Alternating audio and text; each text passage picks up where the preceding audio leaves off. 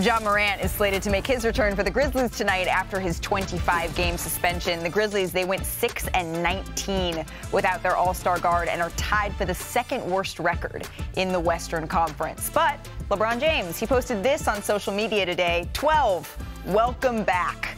Go be great again, as we say hello to our reporter covering the Memphis Grizzlies for us, Tim MacMahon, who is currently in New Orleans ahead of Ja's return. What is the plan, Tim, for Ja Morant in his first game back here? Malika, Coach Taylor Jenkins has said he expects Ja Morant to be full go.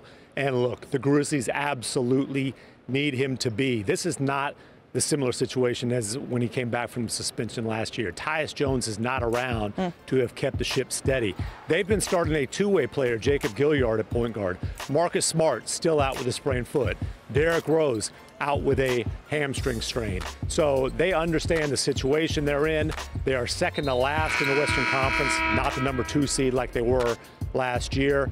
They know that they need Ja to hit the ground running. He said he doesn't want to try to force a historic game right back, but they understand that the hole that they're in, not thinking big picture, but knowing they better start digging right away. A full go. That is good news for the Memphis Grizzlies, having Ja Morant back at that capacity. Tim MacMahon, thank you so much for spending a little bit of time with us here on NBA Today. So Ja's return, right, it comes against Zion Williamson. He actually is listed as questionable for this game with an illness. But Williamson, remember, he was the player selected ahead of Morant in that 2019 draft. Morant and the Grizzlies, they have an uphill battle, as Tim just detailed in all of this. Meanwhile, we're looking at the Pelicans, and all signs are pointing to if Zion can stay healthy, this is a team that really could make a playoff push. So, Zach Lowe, I ask you, who is under more pressure the rest of the season? Is it Zion or is it Ja? Weirdly, given everything Morant is coming back from, I think it's Zion, and I think it has to do with where their teams are. The Grizzlies are 6-19. They're 7 games out of the play-in.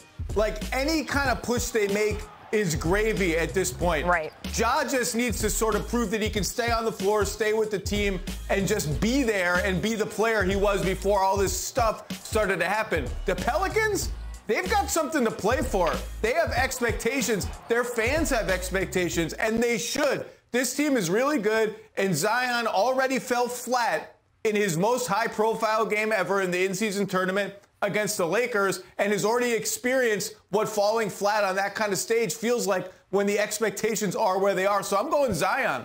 This is a simple answer to a complex question, which is Ja has proven on the court everything that you'd ever want out of him. It's off the court that's the issue for him. Zion has not proven on the court that he is the player that he was when he was drafted. The pressure on the court is on Zion. We've seen the best version already of the Grizzlies. I know that that same team doesn't exist anymore, but we haven't seen the best version of the Pelicans and also the best version of Zion. Yeah. And as we mentioned in those big games, that's where things are made. That's where legend is made. That's where Ja made his name.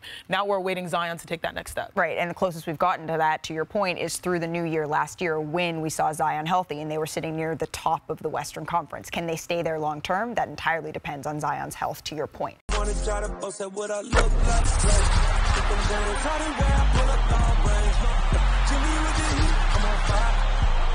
NBA,